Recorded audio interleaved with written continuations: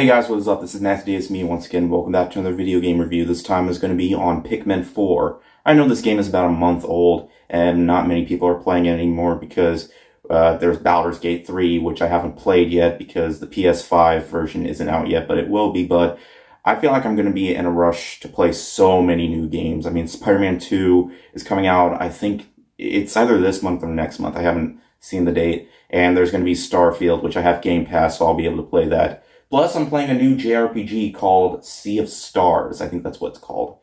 Like, literally, I just started playing it, but then I was all like, you know what, I should review Pikmin 4. And here I am talking about it. Just like the title suggests, it's the fourth installment in the popular Pikmin series. It's a little bit more different, though. I haven't played all the Pikmin games. I've only played a little bit of the third one.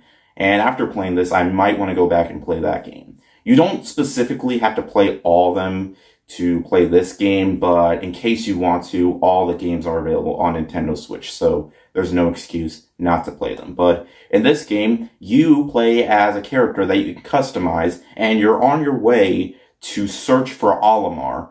Olimar was the protagonist of the previous few games, and he has gone missing, and you and the amount of Pikmin you get have to go on a journey, and you have this dog called Awachi, or something like that, and you have to go and search for him. From there, you're going to be exploring various different worlds filled with collectibles and levels. Some are hidden, some are blatantly obvious, but this isn't necessarily a difficult game. If you had trouble playing the past few games, this one I feel like might be a bit more forgiving, because in the very first game, you had to beat that game in a specific time. This one, I don't think there's any limit to beating it. I mean, sure, there's the day and night cycle, which shows you how many days have passed by. You might have to complete the entire game but bottom line is, you don't have to complete the game in a specific amount of days that you played it. Like I mentioned before, I haven't played the previous few games. I honestly thought I was going to be bad at the game, which I kind of am,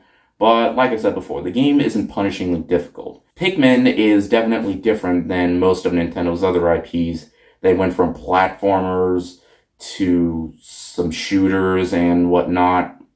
This one is more of a strategic game. When you have your Pikmin, you need to be careful. Like, there are specific types of Pikmin that can help you through specific scenarios and help you get through specific puzzles. There's fire ones, there are water ones, ice ones, electric ones, ones that can fly, and there are so many other different types of new Pikmin to take on. Of course, they have Pikmin that you may have seen in the previous that do make a comeback, though this one, I feel like they use them in so many different ways. I went in with low expectations with this one, and this is the type of game where it's not heavy on story. Like, you can just completely forget that there even is a story and just throw your Pikmin and get the treasures and move on to the next world. There are also some various challenges that you can do in the game, like how long it'll take you to collect specific things and whatnot.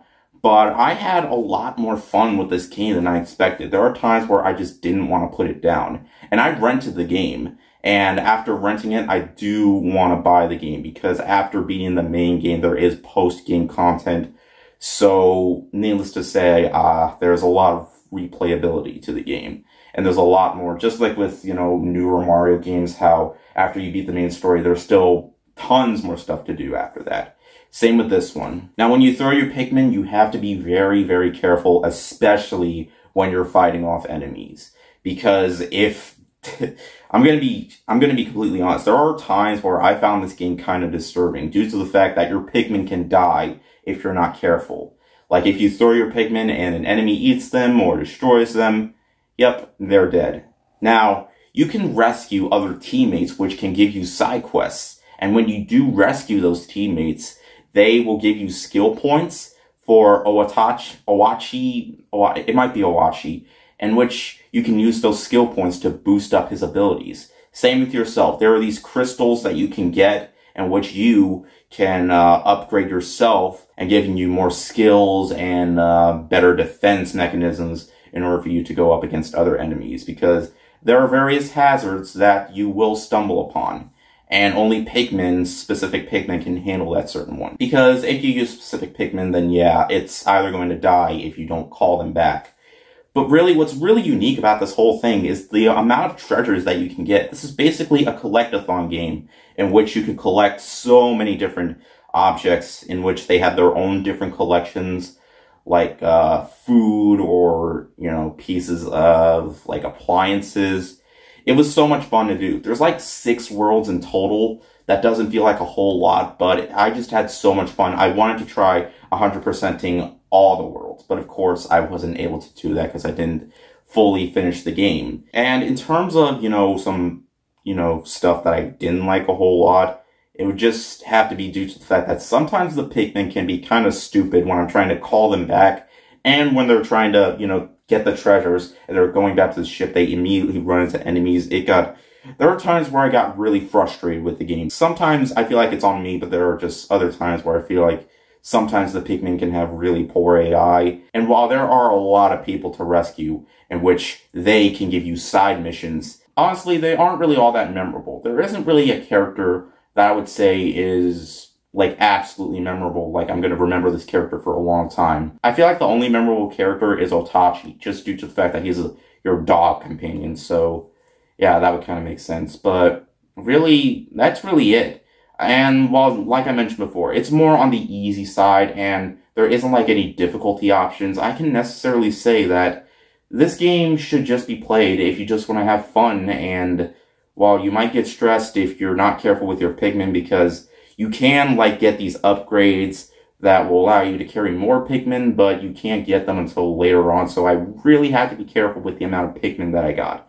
Because while you can gain more Pikmin, you can't get more of all your Pikmin until, like, much later on. Because some obstacles require you to use different amounts of Pikmin that you probably don't have a massive amount of, so you really need to be careful.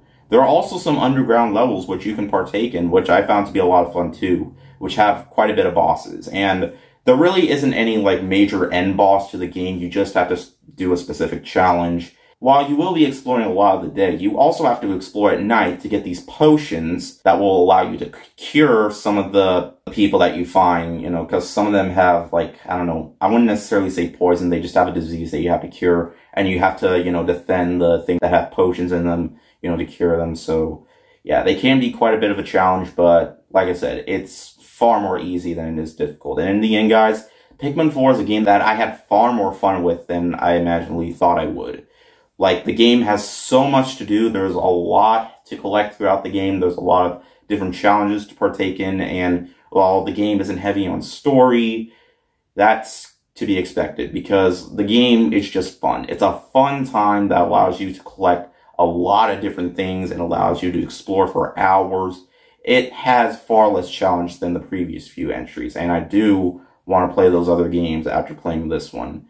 I had so much fun with it. And while it might not be quite as good as Tears of the Kingdom, I didn't expect that at all. It's just great in terms of flat-out fun, and I do think it's one of the best Switch exclusives. And we're living in a time where the Switch is probably going to be dead soon. But hopefully we will see what happens with Nintendo's new console. But hey, this is definitely a big recommendation for Nintendo Switch owners. I kind of wasn't sure if I wanted to review this one, but I feel like if I do at least beat the story of a game, then I at least want to review it. So, yeah, at least newer games, but it's one that I recommend. Anyways, thank you guys so much for watching, and I'll see you guys later. Word out.